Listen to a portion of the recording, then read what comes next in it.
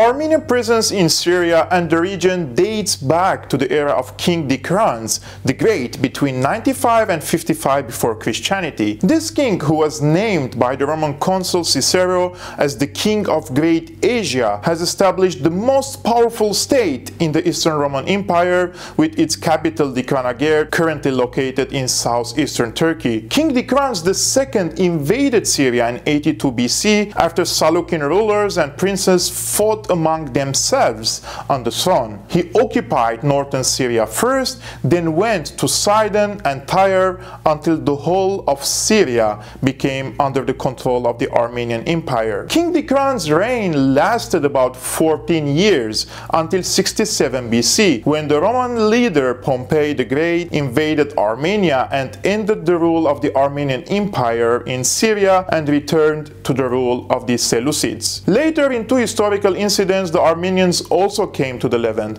but this time as refugees. The first time when the survivors of siege of Antioch, which took place in the 13th and 14th centuries, have fled to Kesab and the surrounding region such as Latakia. Centuries later, between late 1870s and 1915, fleeing genocide at the hands of Ottoman Turks, tens of thousands of Armenians found refuge in Syria, Lebanon and Iraq, while others perished in the desert of Deir ez-Zor and toward the south of the Jordanian desert. The number of victims is estimated by 1.5 million. During the last century, meaning after 1915, Armenians, particularly in Syria and Lebanon, were quick to integrate. They were also affected from and affected positively other communities. They brought with them a lot of cultural, social, craft and professional skills. On the other hand, Syria and Lebanon provided the Armenians enough freedoms to achieve economic prosperity and the practice of social, cultural and religious activities. They established churches, schools, associations, cultural, sports, clubs, etc. However, the difference between Syria and Lebanon is that due to the sectarian political system in the later, Lebanese Armenians were able to create political parties such as Tashnag and Hinchak parties. In Syria, political parties based on a religion, sect and ethnicity was and still forbidden. Therefore, the Armenian political parties in Syria remained informal. However, the Syrian government dedicated an undeclared quota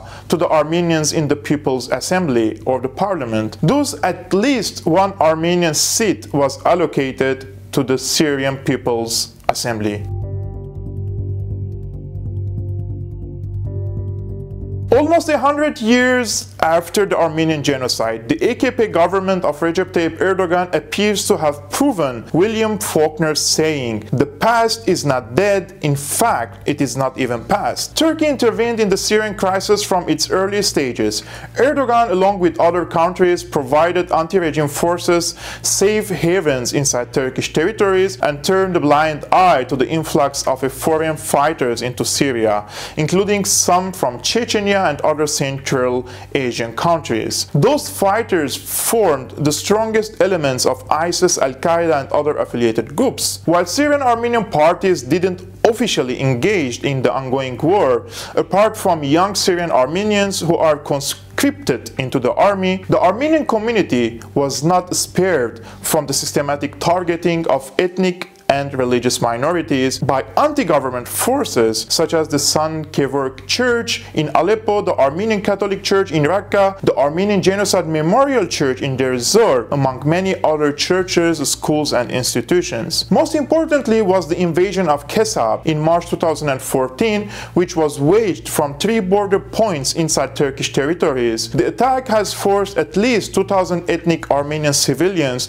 to seek refuge in Latakia and other neighboring hills. For Syria watchers, this incident further highlights the systematic targeting of Christian communities in the country by anti-government groups. Similarly, after the occupation of half of Aleppo by the Turkish-backed terrorists, these Islamists fired thousands of rockets and missiles on the residential areas in western Aleppo, including neighborhoods that are predominantly Armenian, such as Norkur area or Al-Midan neighborhood.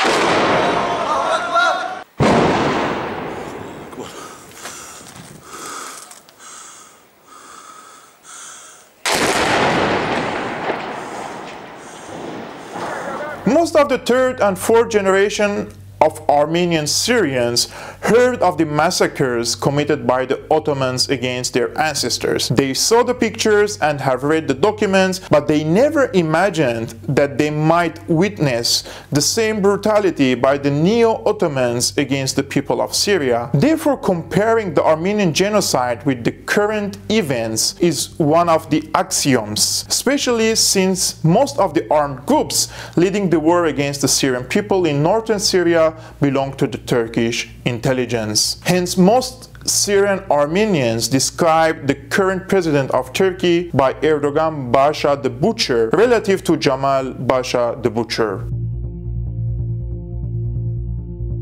Since the outbreak of the war on Syria in 2011, about 70,000 Armenians have left Syria, according to the Ministry of Diaspora in Armenia in a statement to Sputnik Armenia. According to the Ministry of Diaspora in Armenia, about 25,000 Syrian Armenians have moved to Armenia. According to the data of 2018, about 20,000 live in Armenia, some of them in a continuous movement. In addition to Armenia, the main travel destinations of Syrian Armenians were to Lebanon, Jordan, Canada, Sweden, the United States, and Australia. Although the report stated that between 25 to 30,000 Armenians still live in Syria so far, unofficial reports claim that the true figures are certainly much lower than 17,000 Armenians across Syria, which is considered one of the largest streams of Armenian immigration outside Syria since decades.